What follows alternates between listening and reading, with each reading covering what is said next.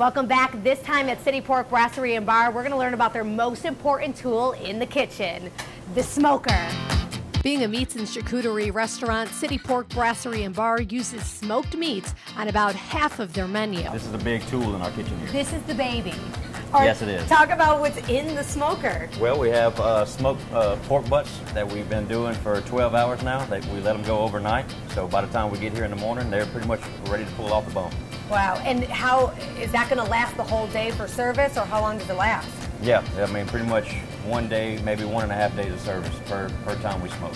And what other meats do you guys have? We have briskets, and we also do chicken for our club sandwiches. All right, awesome. Could we open the smoker? Dun dun. Beware. Wow. Oh, that looks delicious. Yeah, so they got a nice crust on the outside of them, nice color to them. Amazing. And would you put anything on these meats before you put them in? Yeah, we have a special rub that we do. We mix our Creole seasoning and a little bit of brown sugar. So. All right, so what are you going to show us how to make? We're actually going to do our signature sandwich, the Big Pig. The bone pulls right out of there. So what we're going to do is we're going to take this pork butt. Uh-huh. Go ahead and close that for me. We're actually going to shred Look at how it falls apart. I didn't get you any gloves so you can play with it. I know. What's up with that? I know, you get all nasty with this old smoked meat. That is amazing. It really just falls apart. This is how many hours? This is 12 hours. 12 hours. 12 hours at 250 degrees. Wow. And we use apple wood in our smoker, so it's a nice sweet flavored wood. Broken apart. Once we do this, we're gonna put it on the bun. We're gonna douse it down with our house-made barbecue sauce. Put in a fresh coleslaw on top of it. Now, is this your specialty recipe for the barbecue sauce? This was actually one of the owner's recipes, so I can't tell you about that. And do you love it? No, it's great. It's great. It's very sweet, very spicy. Has just a little bit of sriracha in it too, so it kind of gives it that kick. Yeah. Give them about 8 ounces of meat.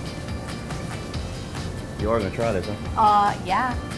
What bread are you using? We're using a buttery bun. Look at that hot sauce. We make a nice mayo-based coleslaw to kind of act.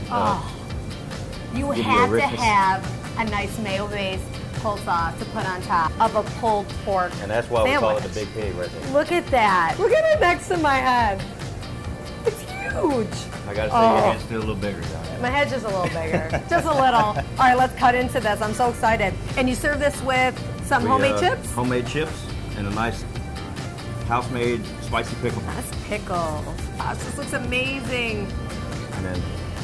Ha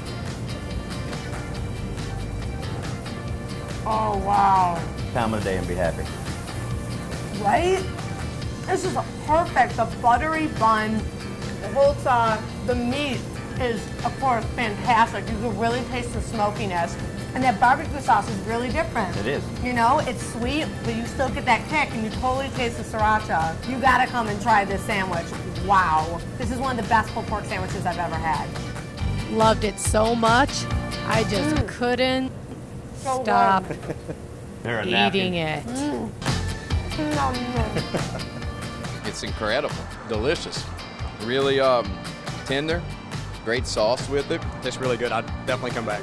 This sandwich is on point, so delicious. Obviously, City Pork knows what they're doing when it comes to smoking meats. Come by, check them out. The sandwich would be great with a beer, or maybe a specialty cocktail. We're gonna find out all about their drink menu next time on Carla's Kitchen. More on City Pork.